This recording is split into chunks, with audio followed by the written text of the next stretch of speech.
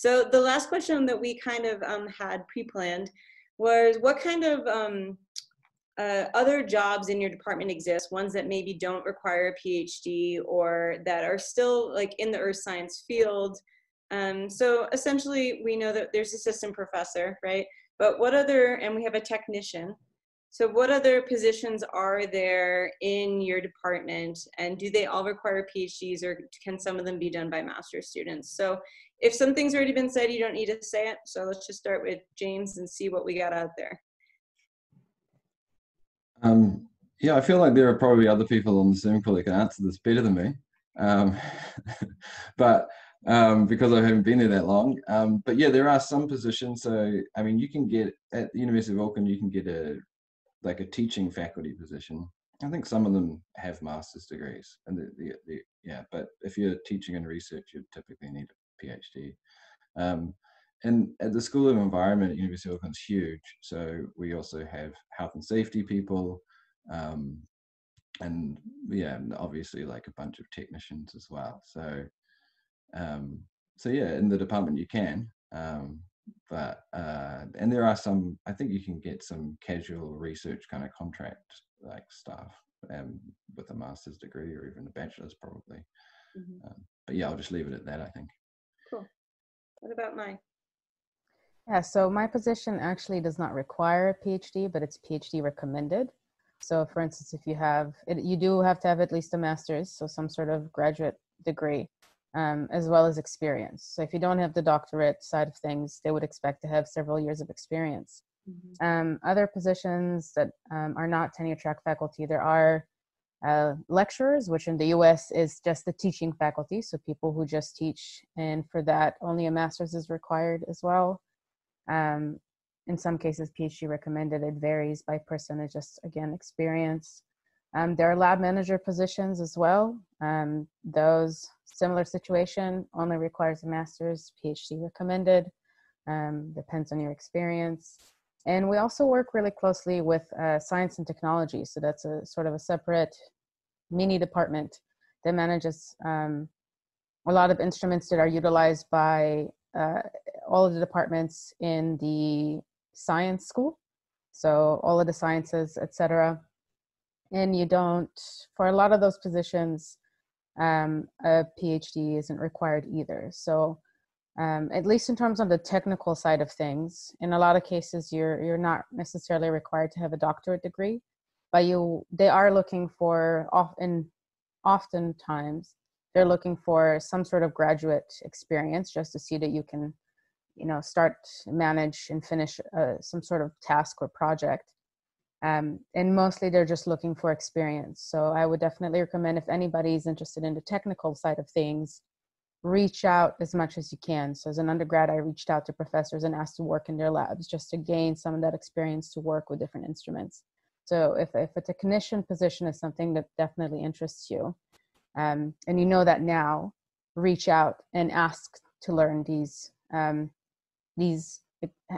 ask to gain experience to the best of your abilities. You probably won't get to do things like maintenance, but you'll get to learn different instruments, their capabilities, how to set them up, and that helps tremendously. Cool. Great suggestion. Natalia? Yeah, very, very similar, but at Los Andes, we don't have huge equipments. Our labs are basics, things section preparation, and some geophysical instruments and that sort of things. So for those positions, they don't require PhD, not even the masters. They have an undergrad here that is specific for technicians, and so they hire them for those kind of labs, and they help a lot to the students as well. But for the big equipment, I use the ones in Mexico, and then they require the PhDs, for example, for the microprobe, for instance, or here in the National University, they require the master's degree at least for the microprobe. So for those kind of technical positions, yes, they do require higher degrees. But other positions are as well teaching, they require the master's, and there are people helping with the management and with the safety issues, for example, during the field work. But that's it basically.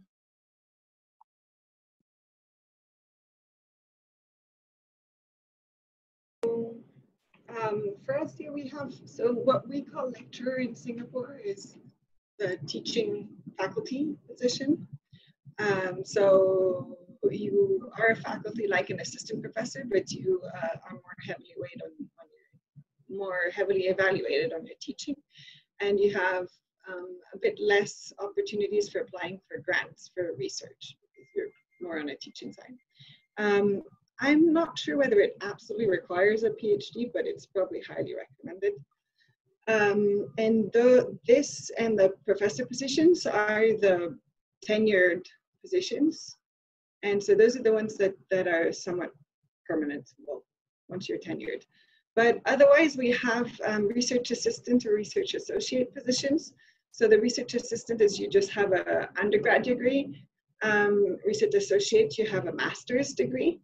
And you can be going from participating on this particular project to assist in the lab or in some of the organization of experiments or field trips, to we have some positions that are a bit longer term, which are for our field managers. So for all of the undergraduate field trips, we have 2 people that are helping us organize those. Will also participate in those because they've received all of the safety training and those kinds of activities. In the labs, we have often research fellows, but then it depends on the labs. The research fellows have a PhD degree. Again, it's not mandatory, but often the salary is proportional to the degree you have. So you'll have better pays if you have a PhD. Most of those positions, though, are not long-term. So your contract can be renewed. There can be a long-term vision for having a position like this, but you don't have the security of a permanent contract. So it can happen that the funding is shuffled or it's a bad year, and some positions might have to get closed. We haven't seen too much of this yet, but we're a young department, and it's more in its initiation than its kind of long-term maintenance. So I don't know how it would evolve in the long term. I think it's a pity because it's very precious to have a very good lab tech helping you maintain your instruments and get high quality data over the long term. And I think there's discussions within the university to put more value on those people and try to put more attention on those people, but I don't think I've seen it come out as like long-term contracts yet. Yeah, and I guess those would be most of the positions. They have put up a kind of a career evolution track for a lot of those positions, whereby if you've been at NTU for a given time in this position, you can get promoted.